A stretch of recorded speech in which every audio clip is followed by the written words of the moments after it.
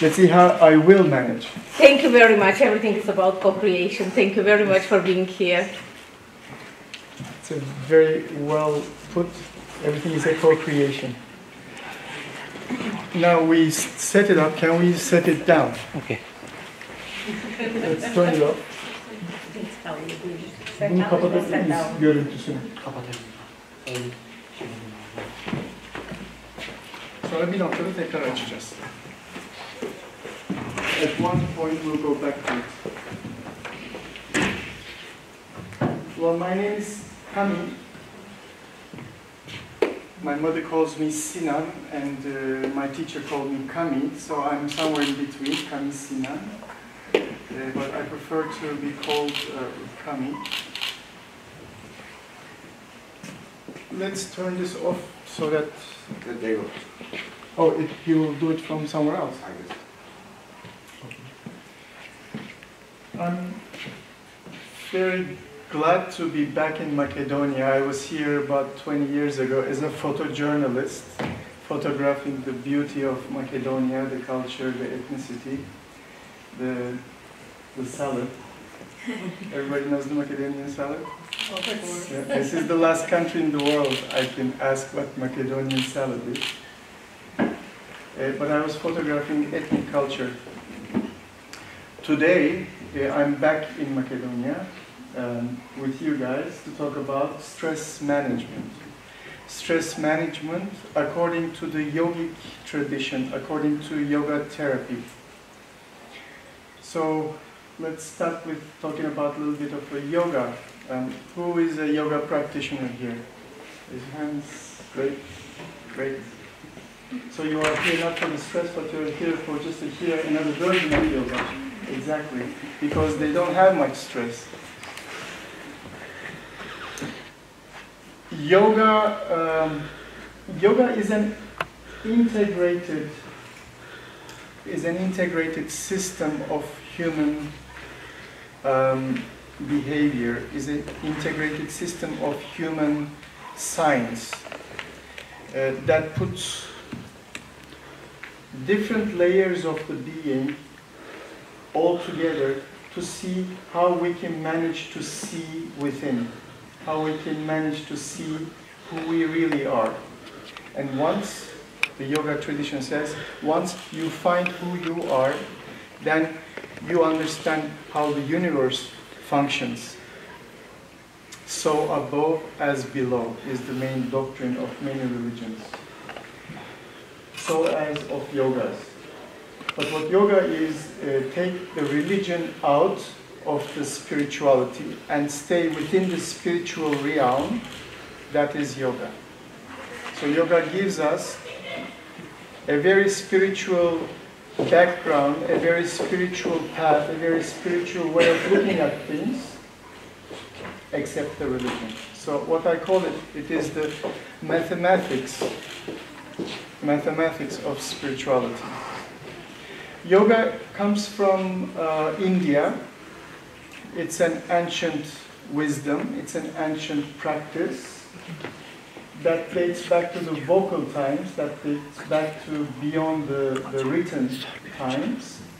We see on the statues, we see on the damga, the stamps.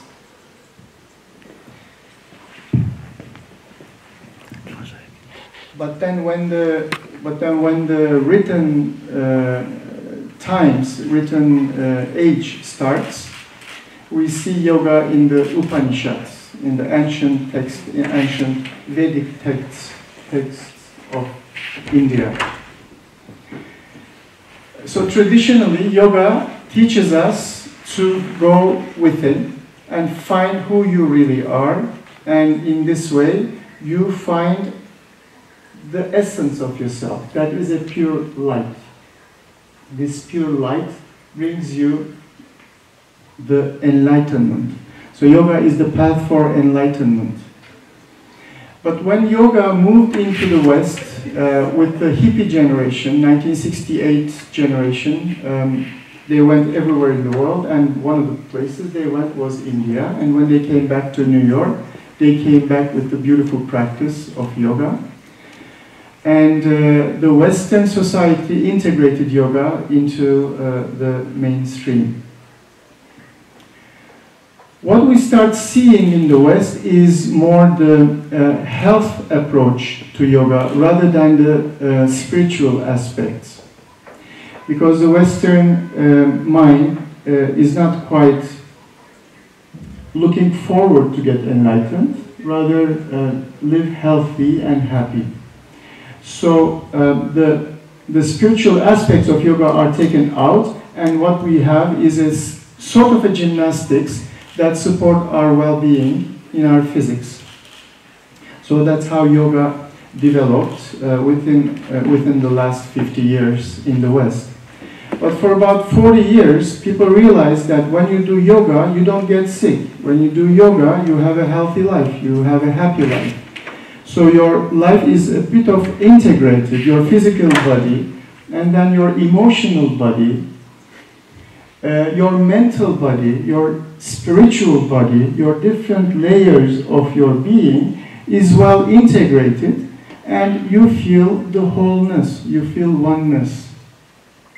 So yoga gives us a holistic, the whole picture, holistic approach of our technology, our biology, our human science.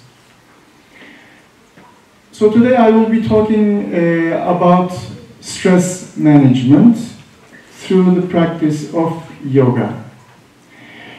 To be able to talk about stress, where everybody's from, which departments are you guys from? Psychology. Everyone's from psychology department. Architecture also? Okay. So some of you will know what I'm talking about already. So you will start integrating in your mind how you can bring awareness through the science of yoga. And some of you will hear the very first time what I'll be talking about. But what I'll be talking about is a lot supported by neuroscience.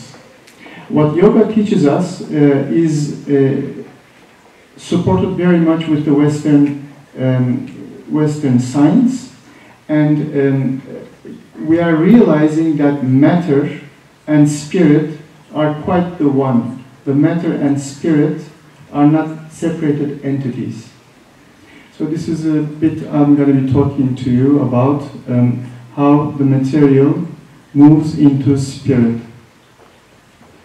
Okay, so a little bit of a background information. I have another one here.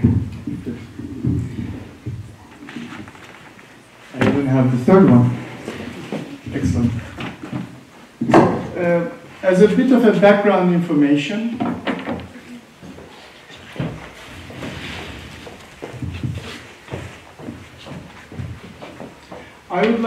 I would like to talk to you about how your daily performance relates to your physiology.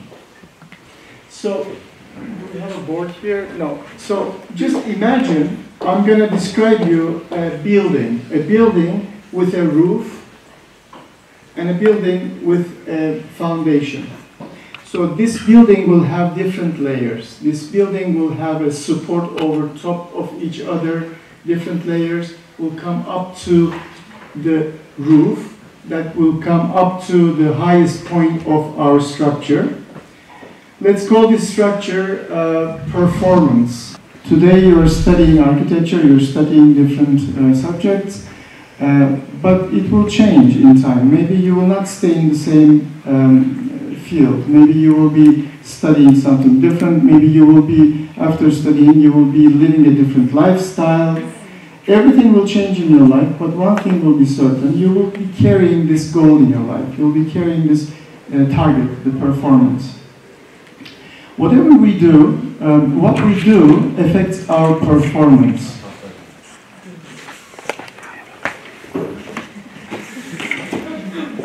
This is an amazing team you have. Let's bring the history, maybe.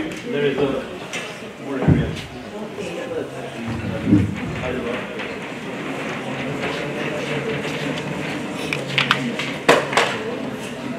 failed.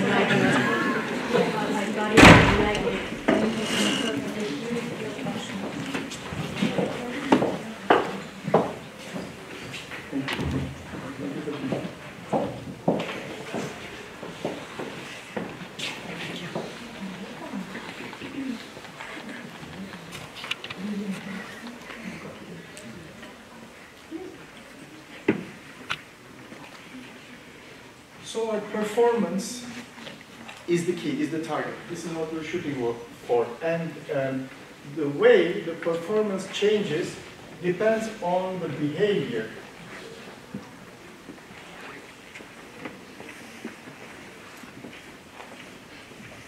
Right? So whatever you do, when you do something, your behavior of doing this changes your performance. For example, you have a report, you do something, and you go to your manager, you go to your teacher, you go to your mentor, and you give the results, and the teacher says, well, why don't you do this more, do this less, and skip that. You go back, and when you come back, you end up having a different performance. But there is something beyond the performance. There's something else that makes your performance change. That is your thinking.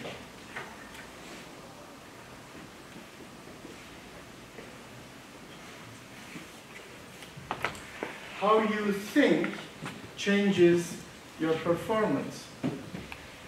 If you think I'm stupid, if you think I'm an idiot, if you don't believe what I say, you will not listen to what I tell you. If your mentor or if your manager tells you that, let's say he will tell you, go and make 20 phone calls. If you believe the 20 phone calls is necessary for the job, you will go and do it. If you think what he's saying is right, you will change your behavior and make these 20 phone calls.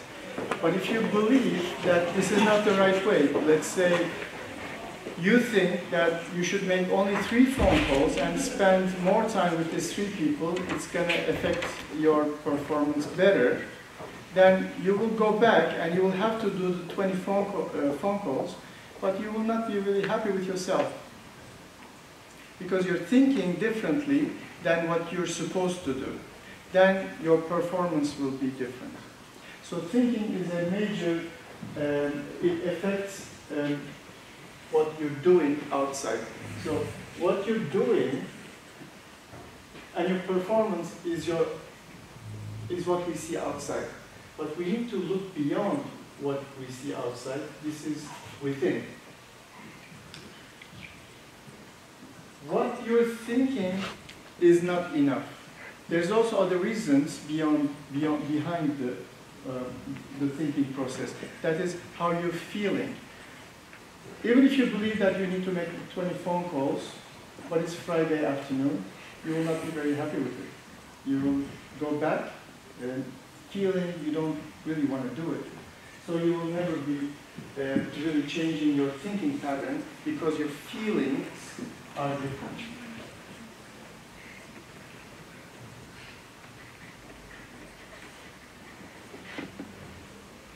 Your feeling. And when I talk about thinking and feeling, you know, in the old times they used to put the microphone on the TV and ask, what are your thinking and feelings about? What are your thoughts and feelings about it? And people would usually talk about their thinking. When you ask a man how they feel or how they think, men usually talk about how they think. And they quite don't know the difference between thinking and feeling. And the girls are smiling. And the guys are still, what are you talking about? This is quite the challenge in our society, in our masculine society. We are not really getting into an open monitoring way of looking at life. We are not looking to see within. We are not looking to feel the essence of things. We are thinking right or wrong, and in some cases, closed, and this is the right thing, and never want to change. It is very important that you go back to your feelings and feel, see how it changes your thinking process. And that is not even enough. We have one more layer going down. These are the emotions.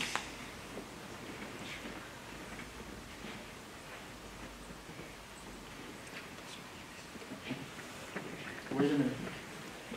Aren't they the same? Emotions and feelings are totally different. Well, this is your subject, probably. You know the difference between emotions and feelings. But I will only talk to the architects here. Emotions and feelings are totally different. Emotions are streams of data coming through your system into your brain. These are some information coming from your physiology, your biology. So everything really relates down to our base, which is the physiology.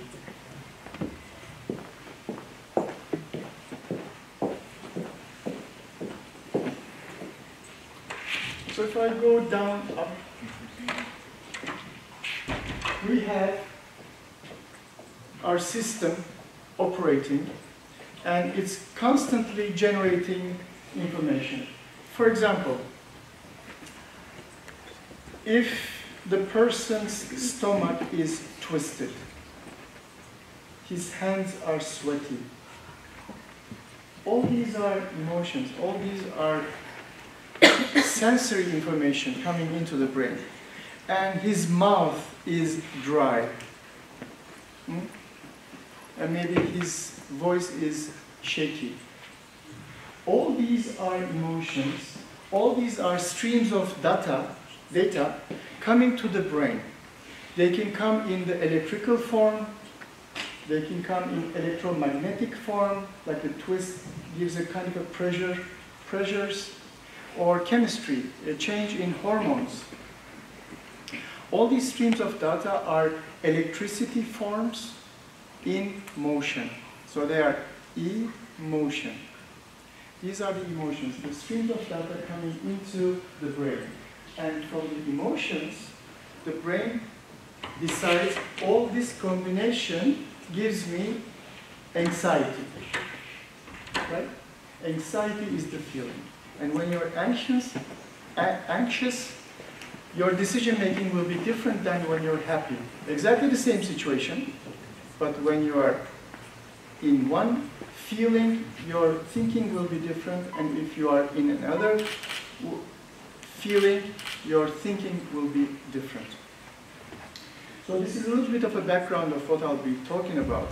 When you make a decision, when you are thinking on something, you need to be aware of your feelings and emotions and of your physiology. And this is where yoga comes into picture, because yoga really gives us the technology, the way we can see deeper aspects of the self. Oh, I lost people.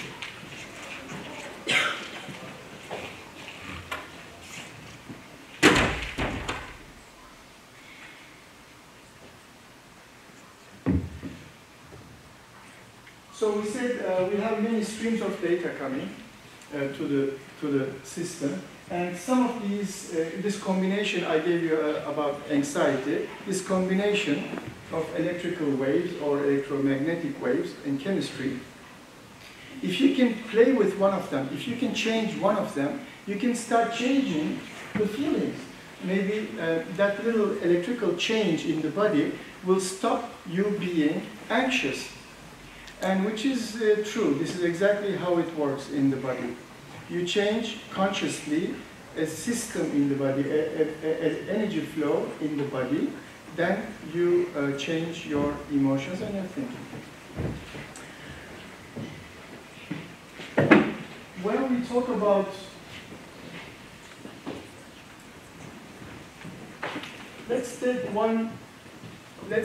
oh, I'm losing people. No, some of them might have examples. No, solve the classes. Okay. Because the schedule is This is tight. Yeah, okay. So we will take one of the streams, one of the electrical streams, and we will talk about it. That is our heart rate.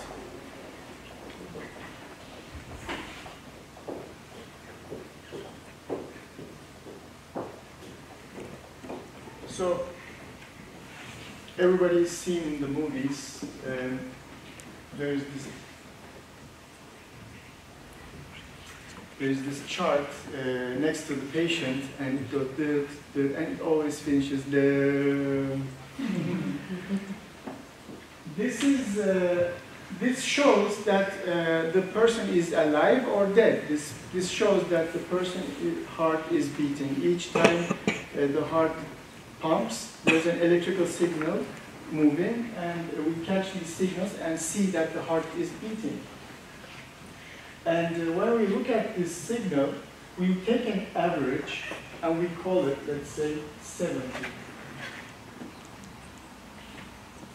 We know this person is alive, and we know that this person beats the heart beat per minute, BPM, 70 times. But what the 70 really is the average. It shows that the heart is beating a lot or not. That is good information, but you are skipping a lot of information in between, because each beat is not exactly in the same space, in the same time. It varies. And what we call this heart rate variability. The heart beats change. And it is very essential. It is important to know this. Otherwise,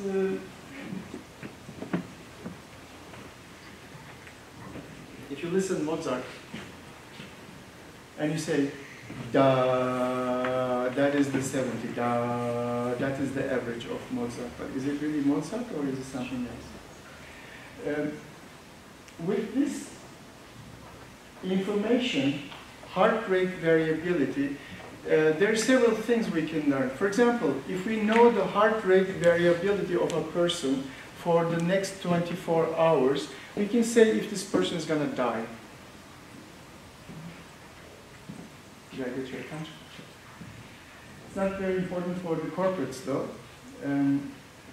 They're not interested in the life cycle of the person. They're more interested in how we can use this information to alter our mind, to change our thinking patterns.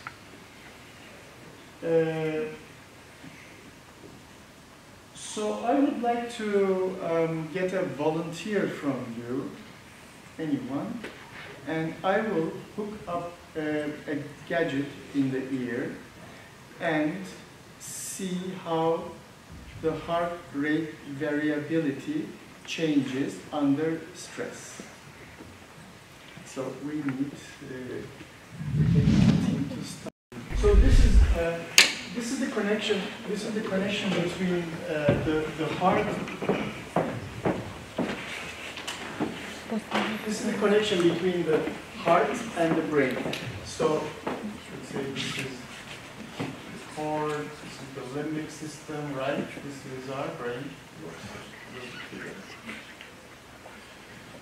And then there is the heart. There is a direct connection between our heart and our brain.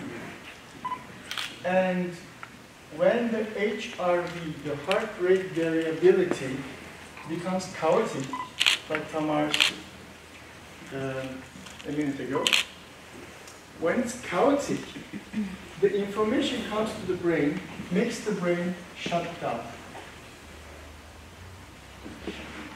in the cortex.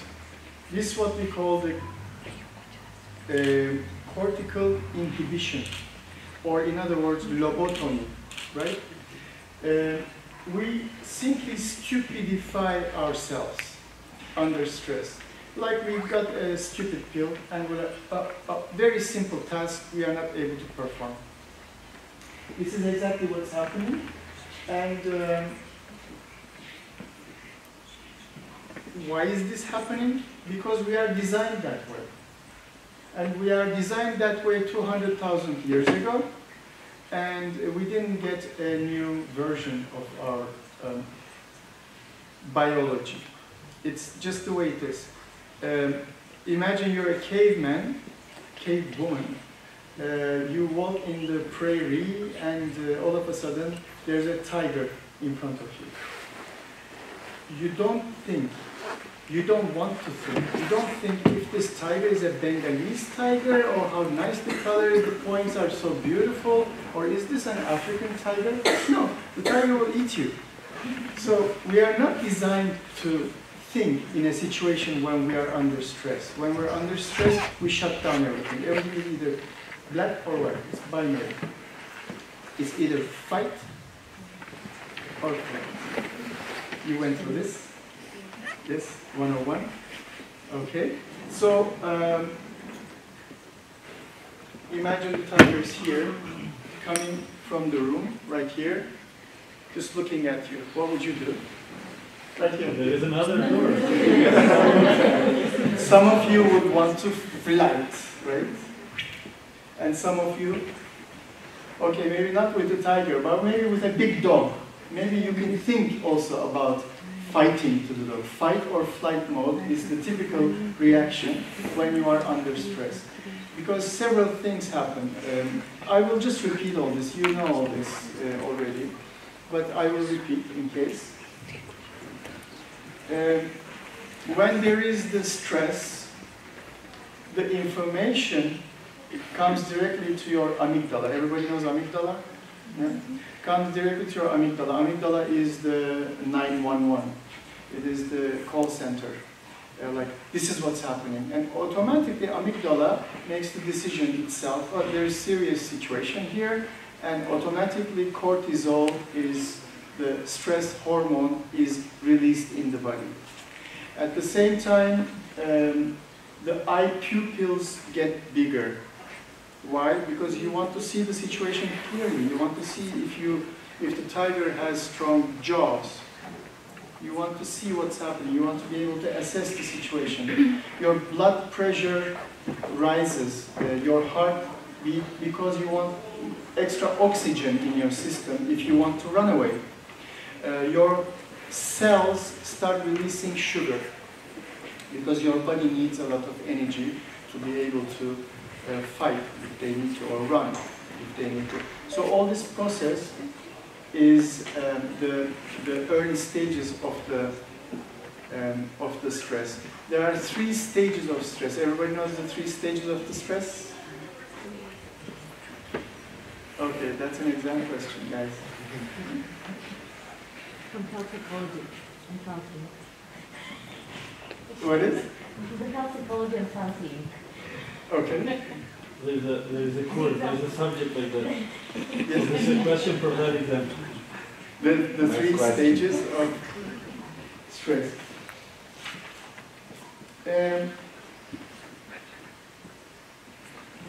There is a terminology in medicine. It's called homeostasis. Homeostasis is the situation, is the state of the body when everything is stable. Homeostasis, stable. Everything is stable right now in your body, in your system. But in this moment you breathe. Some more oxygen came into the body. The oxygen, carbon dioxide levels changed. The pH changed. Right now, a little bit of a sugar is released from the morning coffee. And all this changed. And then because of all these changes, your system adapts to it momentarily. The system makes all the adjustments and you come back to a perfect state again. And this is called homeostasis. Homeostasis is a perfect balance point where everything is within the move. Everything is moving at the same time, but everything is at the same time in stability. So when we are in this perfect stable condition, in homeostasis condition, something happens, externally or internally. Something happens that creates stress. We call this, again, it's a technical term, stressor. As a tiger can be a stressor, your next exam can be a stressor, your landlord asking for the next month's rent can be a stressor, or the extra salt in your food can be a stressor. Any stressor coming into your system will change everything, and everything will adapt accordingly to that. But first, we have different layers. We have 3 different stages that we cope with the stress. The first one is alarm. This is when the information comes to amygdala, and amygdala makes the decision. That is the alarm.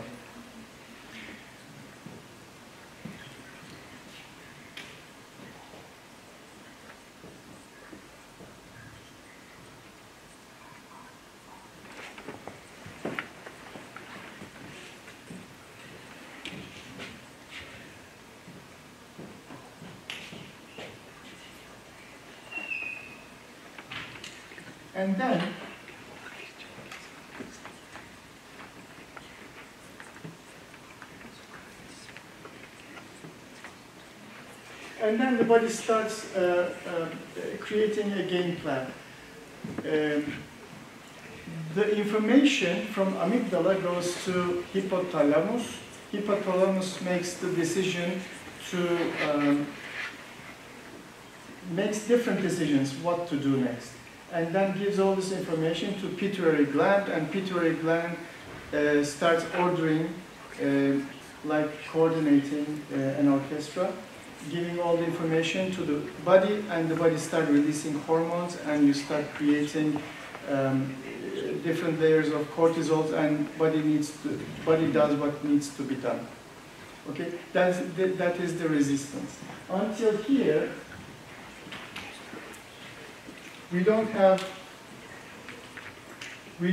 much control, because we are under a situation where we need to cope with it.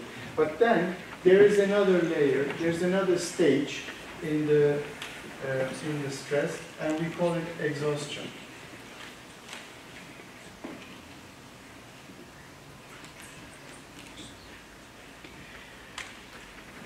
By the way, stress is not bad. Stress is considered bad, but sometimes people die because they don't have enough stress. People forget to breathe when they're sleeping because they just don't have stress. They don't need to be uptight about things, and they just forget to breathe and they die. So sometimes you need stress. Stress is not bad, but you need to be able to cope with it. You need to be able to learn how to manage this. Sometimes be able to consciously rise your stress, and sometimes, most of the time, be able to lower your stress. And lowering the stress, when it comes to the point of lowering the stress, this is usually the time when exhaustion comes, because until alarm and resistance, until this point, everything is acute. It's a momentary situation, and you have to react to it. And this is how the body functions. You react to it. But then, it is your decision to either turn it into chronicle or just let it go. For example, if the tiger decides not to eat us and decides to just go back, and behind the tiger, 2 of the guys jump and close the door, what else would we do? When the tiger left, what would we do? What would you do? The tiger is just gone. Shake off. Go and check out at the door. I wish we could all shake off. Continue your day. Continue your day, really. That is So whatever happened is I will happened. double check. Whatever happened is happened. Go to the door and check if he has left.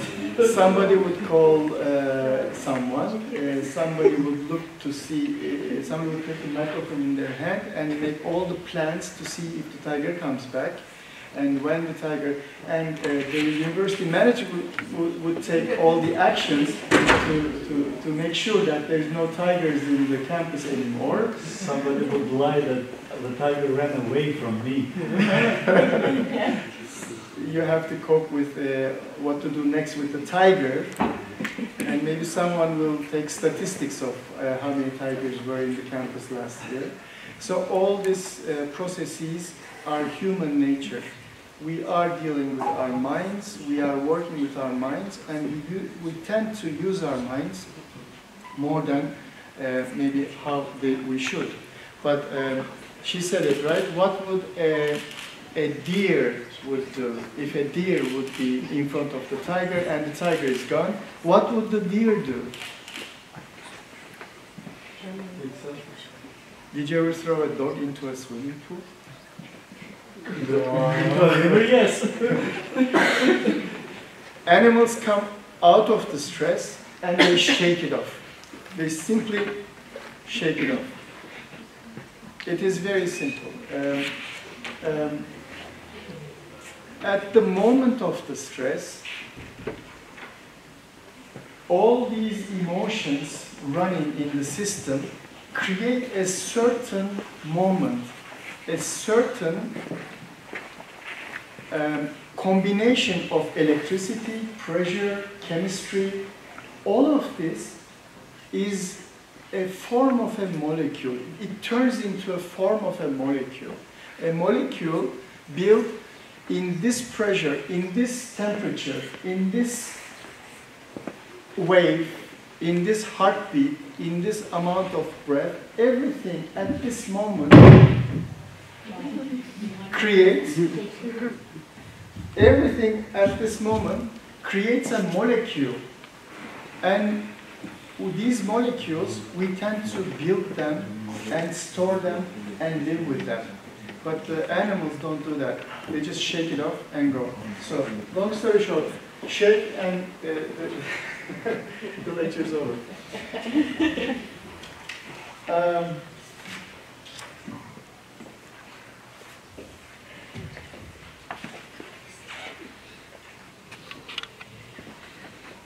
I have a good note here I would like to share with you. Mark Twain, I love Mark Twain's sayings. He said, "I'm an old man and have known a great many troubles, but most of them never happened." So we keep thinking and thinking and thinking, overthinking, and it's really not helping us. When we go through the exhaustion state, so in other words,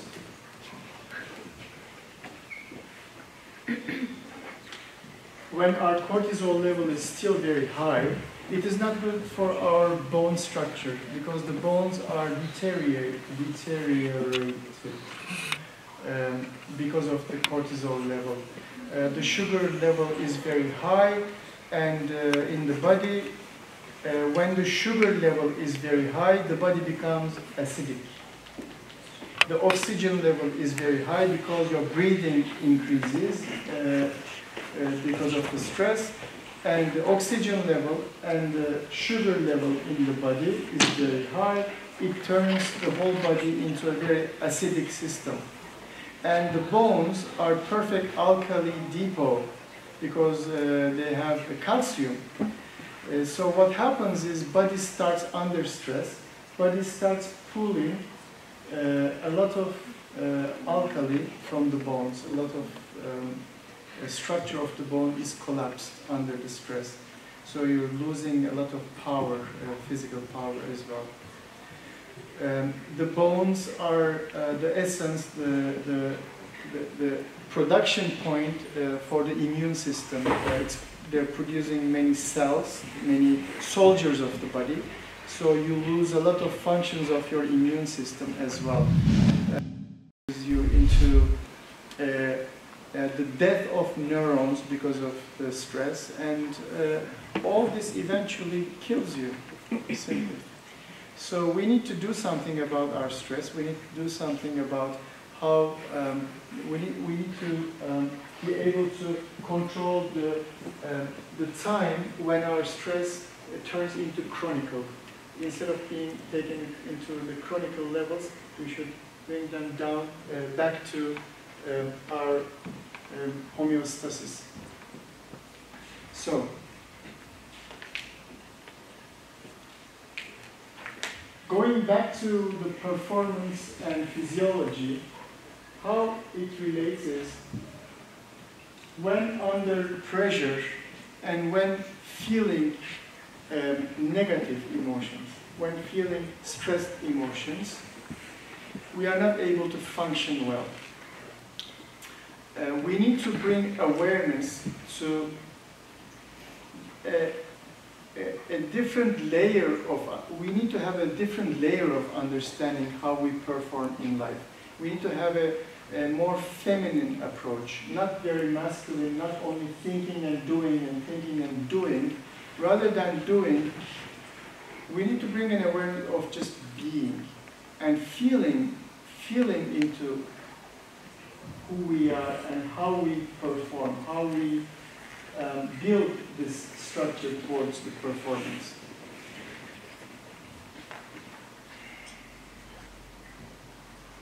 When we are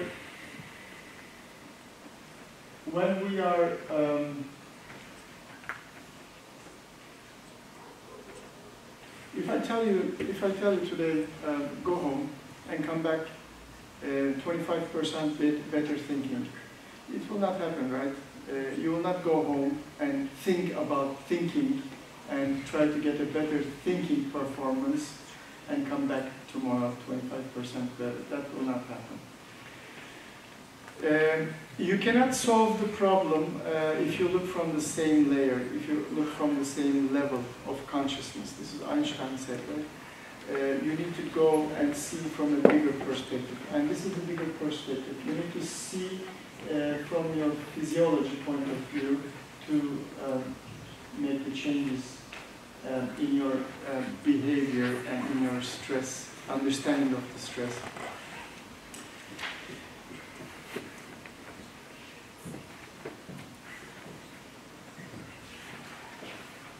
I would like to go back again to our heart rate variability and the brain function, how the brain function can be coordinated through one aspect of our biology. So Tamar, please come back.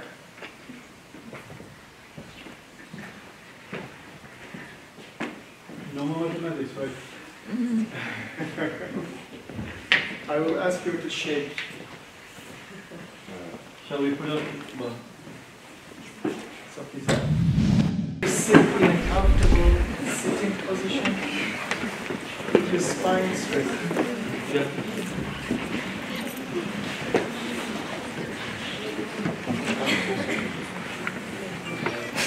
The head in continuation of your spine. So not bent or raised up, simply the head continuation of the spine and your eyes closed.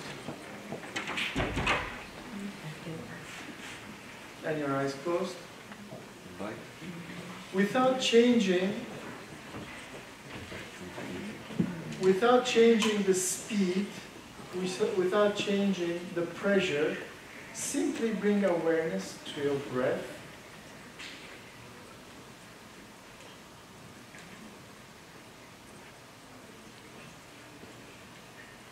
Feel that the air is passing through your nostrils.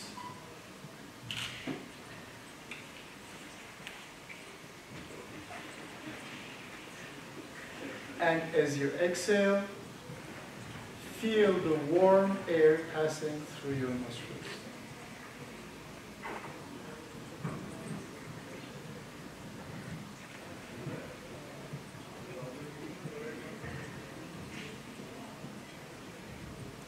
Without changing its rhythm, just the way it is, just the way you are, continue breathing with awareness of your breath, inhalations and exhalations.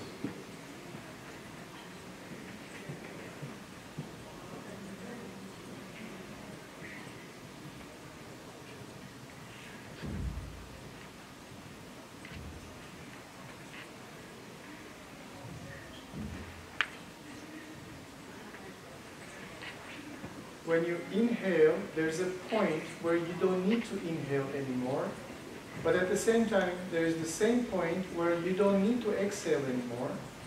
Just bring awareness of the gap in between the breaths.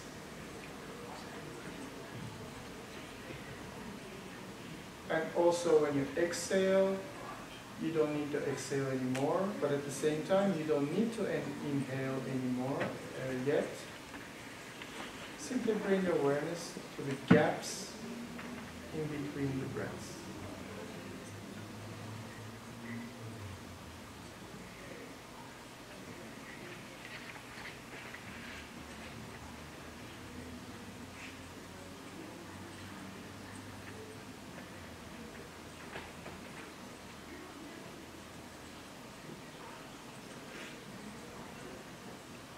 These gaps are gateways to your deep inner self. And the next time you inhale, bring awareness to the center of the chest, in the heart area. Imagine there is an amber of the heart, there is an amber like a burning coal in the middle of the heart. And blow into the amber of the heart. Blow into the fire and make the amber growing bigger.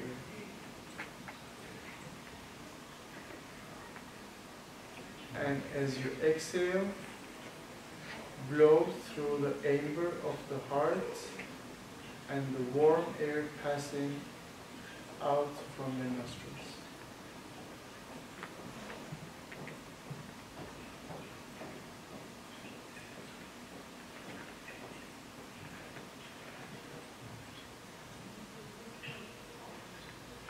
Each time you breathe, bring awareness to the center of the heart and grow the fire in the chest area.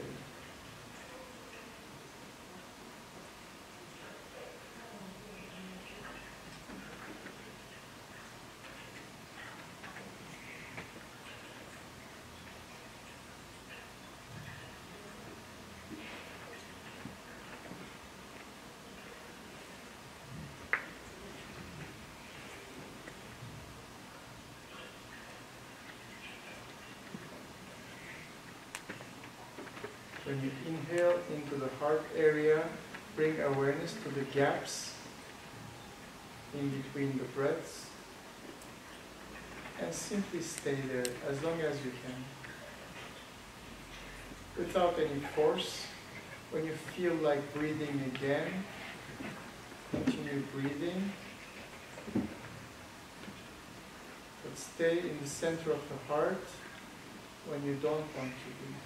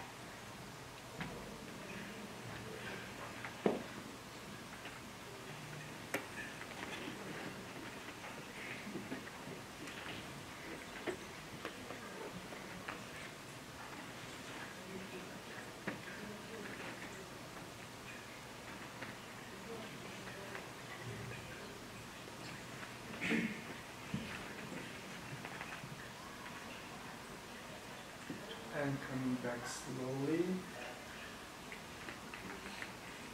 Continue breathing like yourself,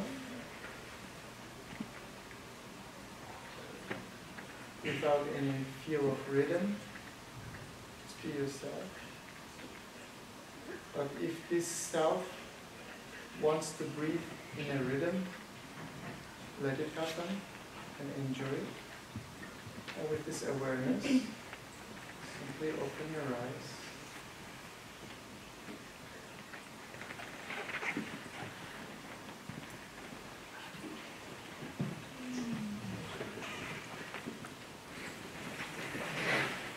simple exercise, right? No, but I don't have a headache anymore. There you go. Because you bring awareness to your etheric body. You become a more sensible person, and this sensitivity simply cleared a pathway, cleared a blockage in your energy field. And our energy fields, our auras, are the blueprint of our physical body. When you change something in the energy field, you simply change in the physical body. That's how the shaman works. They don't touch you, but they do something in the vibrations, and then you are healed.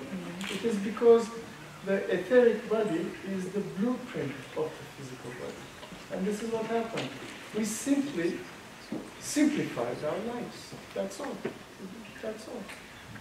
Anybody feels anxious? Anybody has negative feelings, negative thoughts? It just doesn't exist in this plane, right? So simple.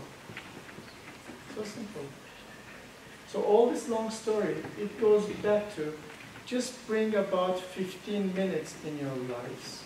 Just 15 minutes. Stay in a corner and bring awareness to your heart. Breathe rhythmically, evenly, through the heart, every day.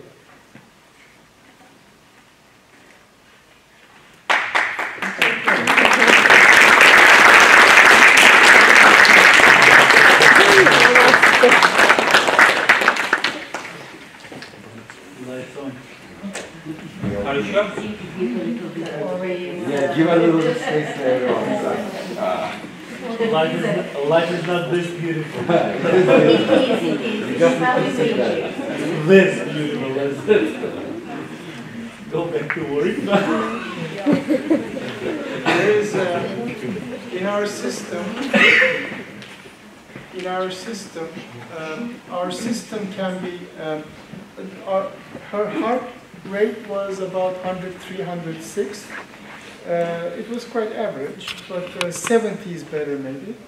If it's quite low, your system is cold, your heart rate will be 50. And if you're fiery, your system is very hot, your heart rate will be 120. Okay? So,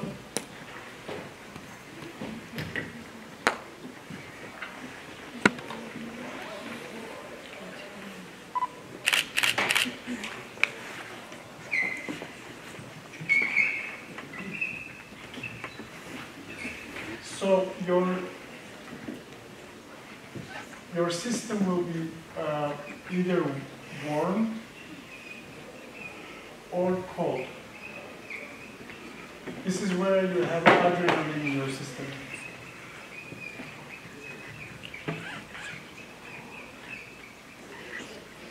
Okay? Or you're more relaxed. But your system can also be in a different form. We can see your system from a different perspective. Your system can have negative emotions or can have positive emotions. So your system can be in a negative period or positive.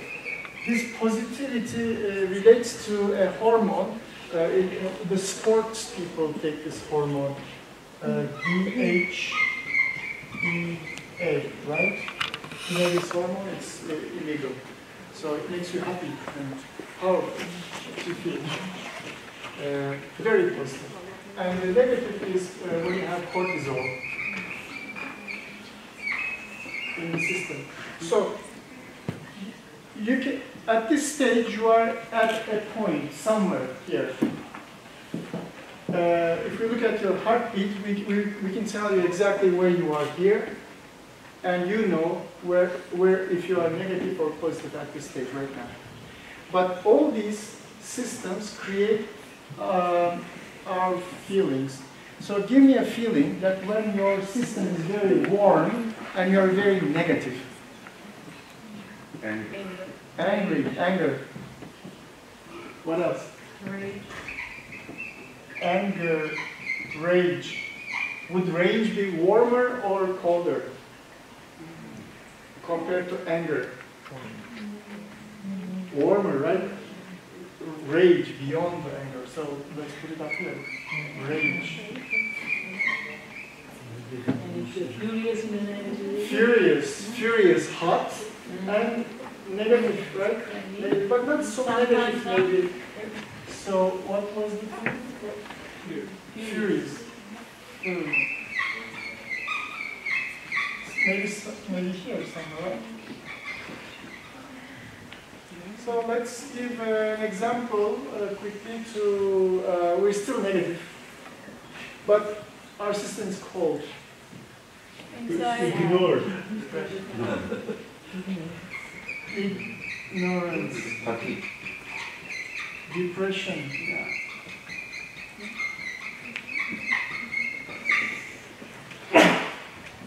Anxiety. Anxiety. Anxiety is a bit hot system, right? It's hot. Anxiety is still negative. Anxiety would somewhere maybe here.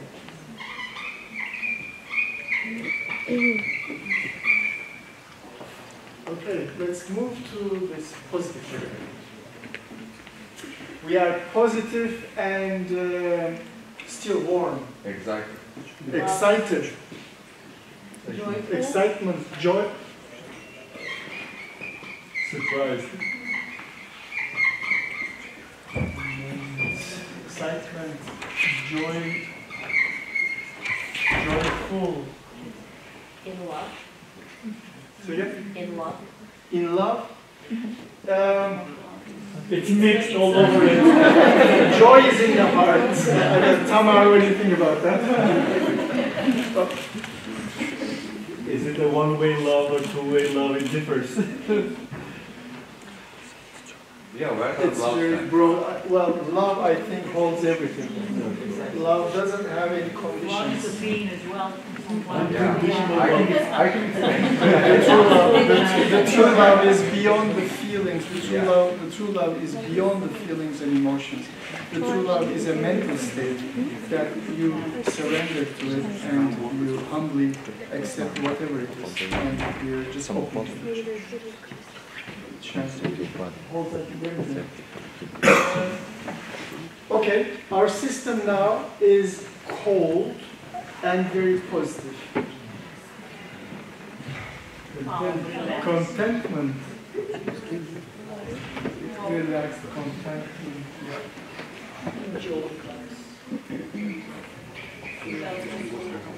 Satisfied. Yeah, shanti. Shanti. Satisfied, shanti. Shanti is a very important state in the Indian tradition. Shanti. So just bring awareness to our feelings. Our feelings can be in a scale like this. You can and you can put all the feelings. How many thousand feelings we have? You can just put it somewhere here. But what we see in the society is that pretty much we are here.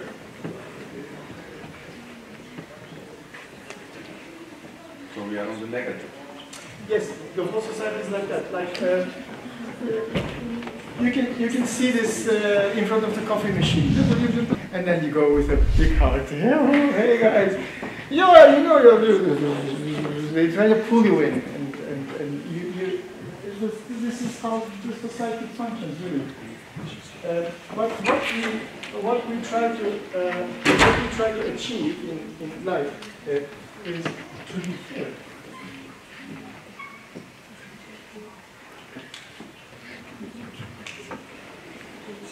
This is the area we want to be.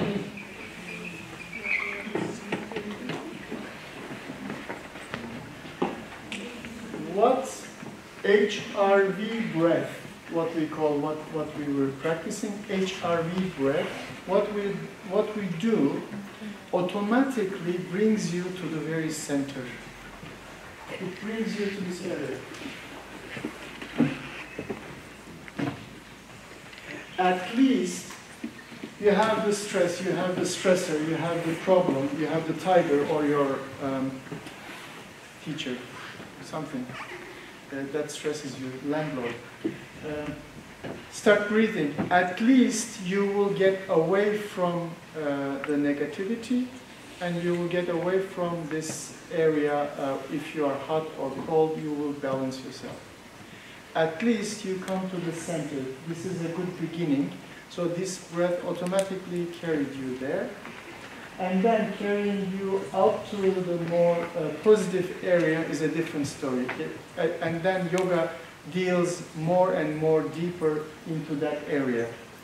There are many layers of practice that you can do with yoga that can carry you awarefully, mindfulnessly into the area of positivity, and integrate your entire systems together. Not only physical body, but then the energetical body, and not only the energetical body, then your emotional body, and not only your emotional body, your mental body, and your spiritual body. These are the 5 layers according to yoga. These are the 5 layers of a being. And when you align these, then you start living what we call synchronicities. Some of us, people who do yoga will have a lot of awareness of this. You think it happens, you think it happens. There is a science behind it.